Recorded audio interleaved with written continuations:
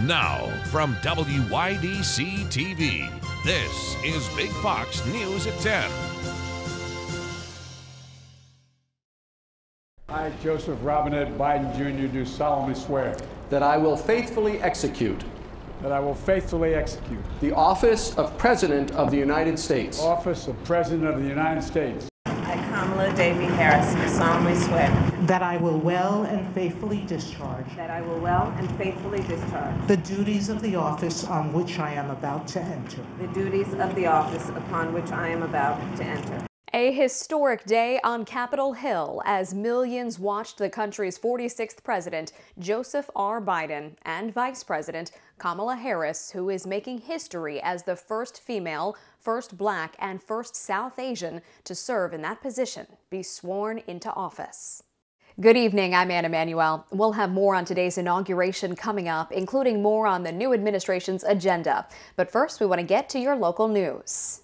Local colleges in the Twin Tiers receiving millions of dollars in COVID relief funding. Big Fox News' Matt Kleindinst is in Corning to break down how much each college got and what they plan to do with the money. Good evening. Colleges in the area received significant funding from the Higher Education Emergency Fund to address certain needs of their campuses. New York received $1.4 billion to assist colleges across the state. The funding comes from the Coronavirus Response and Relief Supplemental Appropriations Act, in addition to CARES Act funding. 5 colleges from the southern and northern tier received relief, each school getting between $1 and $6 million. The schools could use the funds to provide financial aid and student support activities. Colleges can also use the money to cover lost revenue, technology costs associated with remote learning, and any other institutional cost. Each school is required to use a certain portion for emergency financial aid for students. I reached out to local schools in the area about the funding allocation. Elmira College got back to me saying they're still reviewing the funding requirements. Reporting from Corning, Matt Kleindinst, Big Fox, WYDC. Governor Cuomo announced the Nourish New York initiative will continue into 2021. As part of his State of the State speech, Cuomo said $25 million will be funneled into programs within the initiative. $26.4 million were spent last year to buy 17 million pounds of food.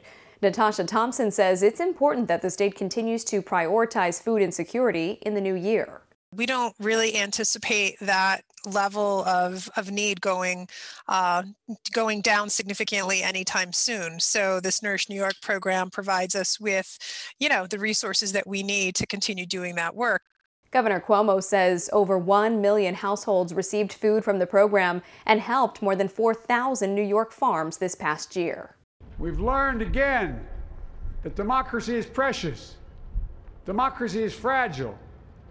And at this hour, my friends, democracy has prevailed. A historic moment in our nation's capital as President Joe Biden is sworn into office. Kamala Harris is now the first woman ever to be vice president. This year, the event looked remarkably different, but some traditions remained the same. Lauren Blanchard joins us from Washington with the latest. President Joe Biden and Vice President Kamala Harris have officially begun their term. They say they want to unite the country while moving forward with their agenda. So help me God. Congratulations, Mr. President. With those words, the 46th President of the United States officially takes office. President Joe Biden sworn in by Chief Justice John Roberts, and the nation's first female Vice President, Kamala Harris, sworn in by Justice Sonia Sotomayor. But the new administration enters their roles with a divided nation. Politics doesn't have to be a raging fire, destroying everything in its path. We have to be different than this. America has to be better than this.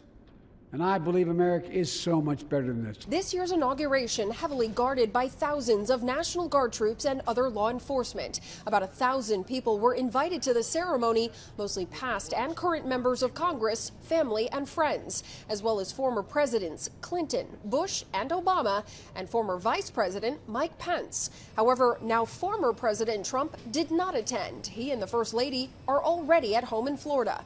I wish the new administration great luck and great success.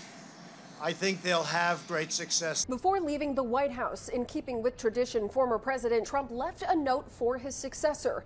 As for what it says, we're told that will stay private between the two men. In Washington, Lauren Blanchard, Fox News. The all clear has been given after the Supreme Court received a bomb threat. A public information officer for the court says the building grounds were checked and the building was not being evacuated. An increased National Guard presence was seen at the court. The situation has returned to normal at the court building, which was closed to the public Wednesday because of the pandemic. The threat was made ahead of Biden's inauguration. Incoming White House officials say President Joe Biden is set to introduce a comprehensive immigration reform bill. It will address the millions of undocumented immigrants living in the U.S., boost border technology, and target the root causes of migration. The bill will be called the U.S. Citizenship Act of 2021. It gives an immediate pathway to citizenship for farm workers, DACA recipients, and temporary protected status holders. It also provides a plan for undocumented immigrants to eventually apply for green cards if they pass background checks and pay taxes. The Better Business Bureau is warning people to be careful when buying inauguration memorabilia online. According to the nonprofit, if you're looking for official gear, be aware that there is a lot of counterfeit merchandise being sold at lower prices. But that look-alike gear is often made with poor quality images. Also, buying online through scam websites can potentially steal your personal information. The BBB says it's received thousands of complaints regarding misleading social media ads. They advise that people think twice about buying from social media ads and to make sure any website you're on is a secure one. A U.S. Army soldier was arrested on Tuesday for allegedly attempting to help ISIS plan terror attacks. Prosecutors say 20-year-old Cole Bridges attempted to help plan an attack on the 9/11 memorial in New York City and on U.S. soldiers in the Middle East. They say in October, Bridges allegedly began communicating with an undercover FBI employee who was posing as an ISIS supporter in contact with ISIS fighters in the Middle East. Well, he's accused of sharing training guidance and advice about possible targets in New York. Bridges faces charges of attempting to provide material support to ISIS and attempting to murder U.S. military service members. A retired New York City firefighter charged with taking part in the U.S. Capitol building breach was released on a $100,000 bond on Tuesday. 53-year-old Thomas Fee of Freeport on New York's Long Island is charged with violent entry and disorderly conduct on Capitol grounds and another charge. Fee is required to turn in 2 guns, avoid any political gatherings, avoid the U.S. Capitol and all other state capitals, as well as undergo mental health testing. Authorities say Fee texted a selfie and a video from inside the Capitol Rotunda to his girlfriend's brother. The brother happens to be a federal agent who then turned him in. The Justice Department says Acting Attorney General Jeffrey Rosen is resigning today. His departure ends a month-long tenure during which Rosen kept a relatively low profile. A person briefed on the matter said Rosen withstood pressure from the White House to appoint special counsels to investigate matters President Trump wanted, such as his false allegations of voter fraud and Hunter Biden, the son of the incoming president. Monty Wilkinson is expected to be acting attorney general until Merrick Garland is confirmed. The Centers for Disease Control and Prevention says more than 13 million people in the U.S. have been vaccinated for COVID-19. CDC officials say about 15.7 million total doses were given out as of Tuesday morning, with more than 2 million people receiving their second dose. So far, the agency says more than 31 million doses have been distributed, but experts worry the demand for the vaccine is outpacing the supply. On Tuesday, the U.S. marked a grim milestone, reaching more than 400,000 deaths since the start of the pandemic. The College Board is dropping the SAT's optional essay and subject tests. The organization says it's because of changing needs of students and colleges. The subject tests will still be offered for international students in May and June. The SAT essay will be available to take through June. Many schools have temporarily dropped requirements for college readiness exams because of the pandemic. Harvard and the University of Pennsylvania aren't requiring the SAT and ACT this year. The University of California system has suspended them until at least 2024. For years, lawmakers have tried to end a state holiday known as Confederate Heroes Day. The day immediately follows Martin Luther King Day, and some say it's past time it was ended. Shannon Ryan has that story. I am a proud American and certainly a proud Texan. but that does not mean that I have to be proud of its horrible past. Since 1973, state workers have received the day after Martin Luther King Day off with pay. The reason, a holiday, Confederate Heroes Day. There is no reason to celebrate the Confederacy at all. For years, lawmakers like Jarvis Johnson have fought unsuccessfully to eliminate this holiday. But given the momentum the Black Lives Matter movement saw in 2020 and the events of 2021, he has hope for House Bill 36. We only have to look at what happened at the United States Capitol recently to see what it means to have insurrection, just like we had 160 years ago. Austinite Jacob Hale has been calling to eradicate the holiday since he was just 13. Today, a 19-year-old college student, he continues to fight. The Confederates were not heroes. They far surpassed the constitutional definition of treason. They killed hundreds of thousands of their fellow Americans. Their motivation, in their own words, was to preserve the servitude of the African race. These traitors are, in fact, some of the greatest villains in American history. State Representative James White, a U.S. Army veteran, agrees with much of this. He says he won't celebrate the holiday, but he also won't support legislation to eliminate it. When you are a soldier, when you've taken that oath, your oath is at that time to that Constitution and obviously honoring your oath. On Tuesday, Confederate Heroes Day, legislation to remove Confederate monuments from Texas state capitol grounds was also introduced. White says he won't support that either. Every monument on the state grounds, you could come up with some reason why it has an odious nature. Still ahead tonight, help is on the way for millions of small businesses still struggling to make ends meet during the pandemic. But there are several key changes to the Paycheck Protection Program that business owners should know about. We'll explain what will be different about applying this time around. Here's your local stock market update from Big Fox.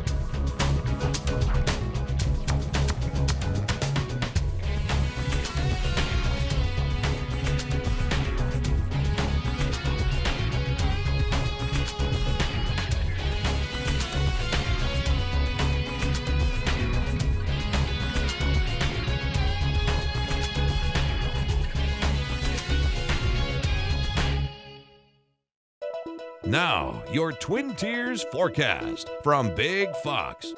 Tonight's Big Fox forecast is brought to you by William Mattar. Good evening, everyone. I'm meteorologist Kim Walker with your weather update. Much colder day today with temperatures about 5 to 10 degrees cooler than yesterday. 7 degrees cooler in Watka's Glen and Bath, around 7 degrees as well. Corning 7, 8 in Elmira, and in Ithaca about 12 degrees cooler. That's because of those northwest winds, and it's been gusty all day. Even though we did manage to get up to around 30 degrees in some locations, it felt like the teens out there just because of that brisk wind. Tomorrow, there's another system that will be driving southward, the low pressure system coming out of Canada, and it will move to the southeast. It will spread some showers down to our area, but most of us will only see a few flurries. But the big story for tomorrow will also be the winds, because it's going to make things feel about 10 degrees cooler. So we start off around 26 degrees in the morning. If you're shoveling, you are definitely going to have to bundle up early in the day. 34 degrees at 10, but feeling like 21. And although we climb up to around 39 degrees at 2 o'clock, it's going to feel like 26. And temperature readings will be mainly in the 30s through the rest of the afternoon and into the evening hours. What about snowfall forecast? Well, it looks like for the next couple of hours, not a lot going on, but then by 4 or 5 in the morning, there will be a few flurries as we start off the day tomorrow, and then that should start to taper off late in the morning into the early afternoon. And then Thursday night into early Friday, we are expecting a few snow showers by midnight. It looks like some snow showers in Hornell and Bath, possibly even in Corning and Elmira. And then as we fast forward this to about 6 o'clock in the morning, it looks like we start to see a little bit drier conditions in Corning and Elmira. The heaviest snow will be to our west. And then off and on flurries and a few snow showers throughout the day on Friday into midnight on Saturday. So there will be some snow that's going to be flying around for the next 24 to 48 hours.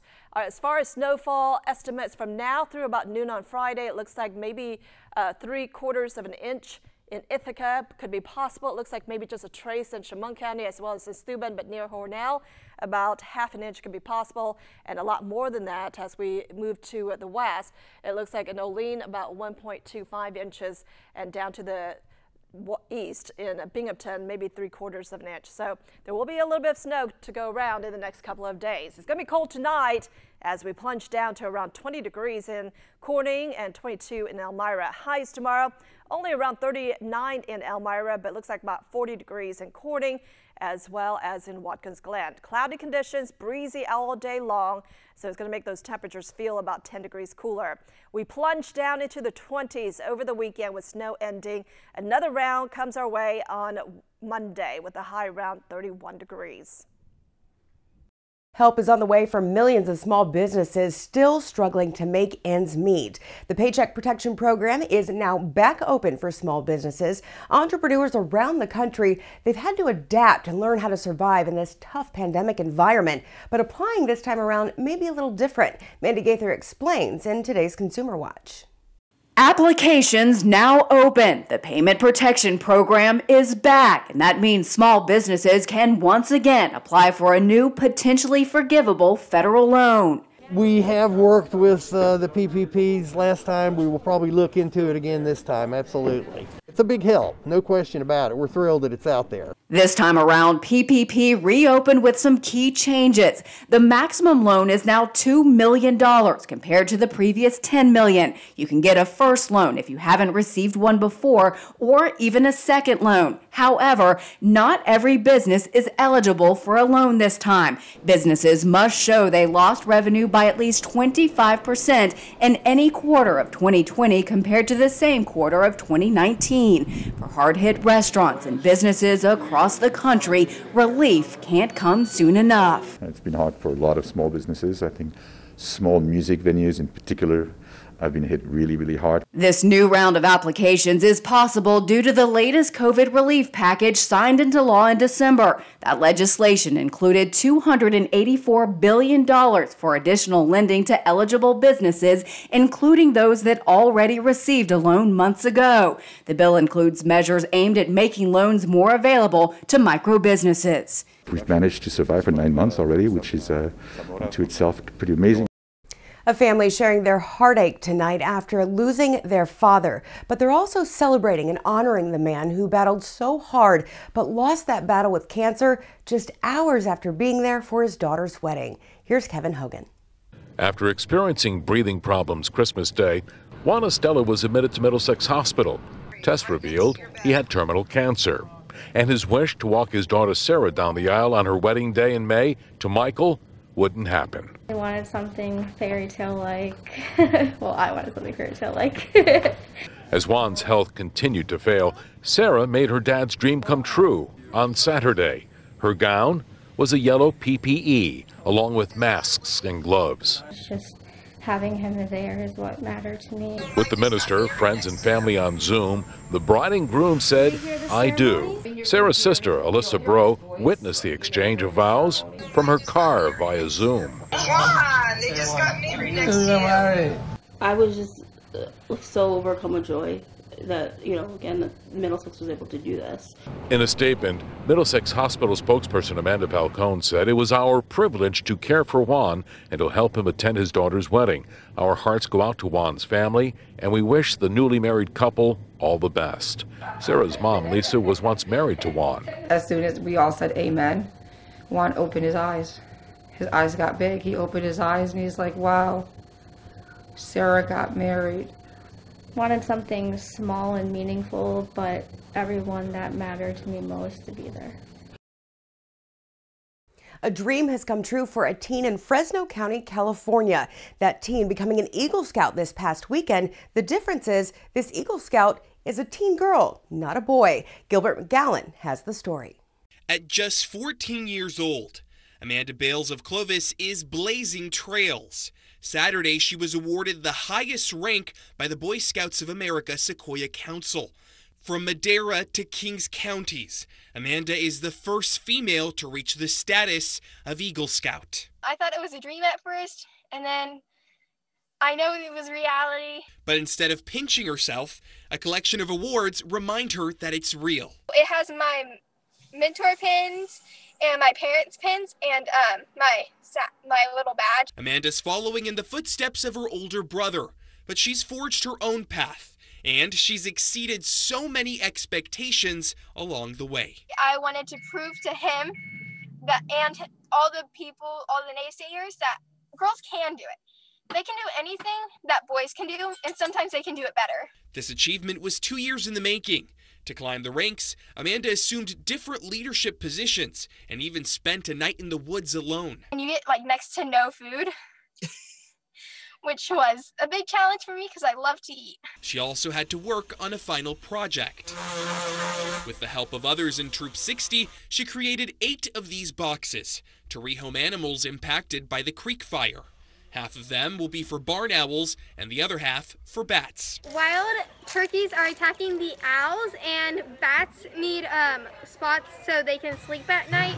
Amanda now wants to mentor other scouts as a way to give back to the community who helped her break the mold.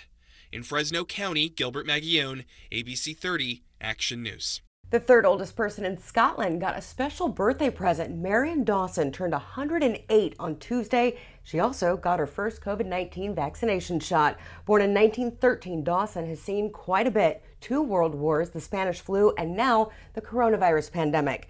Meanwhile, Scotland's First Minister extended the country's lockdown. That's now in place until mid-February. Pet owners would do just about anything for their furry friends. We introduce you to one couple in Maine who've gotten quite creative for their feathered ones. Owen Kingsley has their story.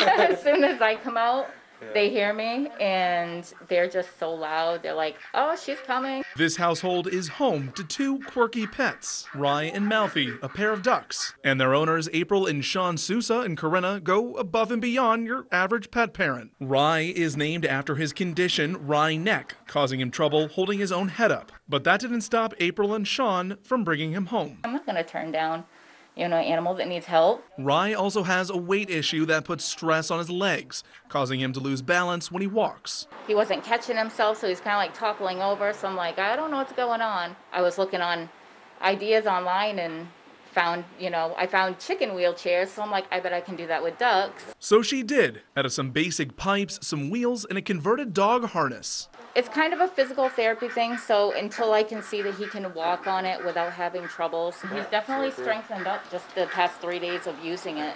There you go. You are mobile, buddy. And now Rye can go wherever Malfi goes together. They're my babies. I couldn't imagine my life without them. Owen Kingsley, WABI TV5 News, Corinna.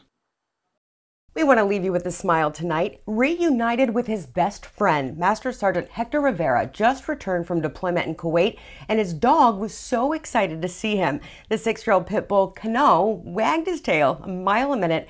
Kano was being fostered through Dogs of Deployment. It's a program where families volunteer to house dogs while their owners are deployed for work. While Rivera was overseas, Kano learned tricks like closing the door and answering commands in Spanish, but nothing beats seeing his owner for the first time since last June. Thanks so much for joining us. Have a great night.